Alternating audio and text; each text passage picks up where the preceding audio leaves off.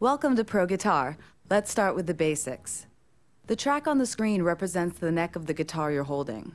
The strings on the screen represent the strings on your guitar, thickest to thinnest from left to right. Numbered notes will come down the track. The number tells you which fret to press. Use your fretting hand to press down just behind that fret on the string the note is on. When the note crosses the bar at the bottom of the track, use your strumming hand to pluck the string. This note is telling you to press right behind the second fret on the E string and pluck the string now, now, and now. Notes can show up on any of the 6 strings. Each string's notes will have a unique color. Here, the note is telling you to press down right behind the second fret on the A string and pluck now, now, and now. If you see a note with a 0 in it, that's an open string. Just pluck the string it's on without pressing anywhere on the string.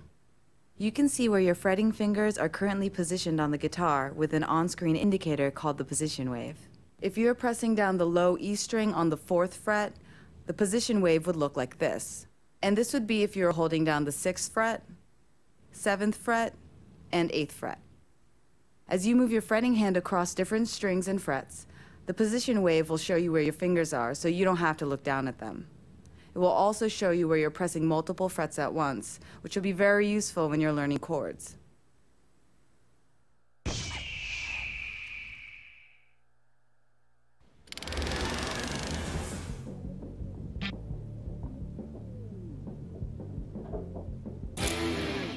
There are multiple unique lessons for all the Pro instruments: drums, Pro Guitar, and Pro Keys, to help you get better at each difficulty level. In addition, any song in Rock Band 3 or any downloadable song that features Pro instrument parts gets its own individual lesson. You can get to either type of lesson by selecting Training from the main menu. Select a set of lessons to head into the trainer. Once in, you can press left or right to switch lessons. The window on the right side of the screen gives you a preview of the notes in the lesson. You'll see a change when you switch lessons.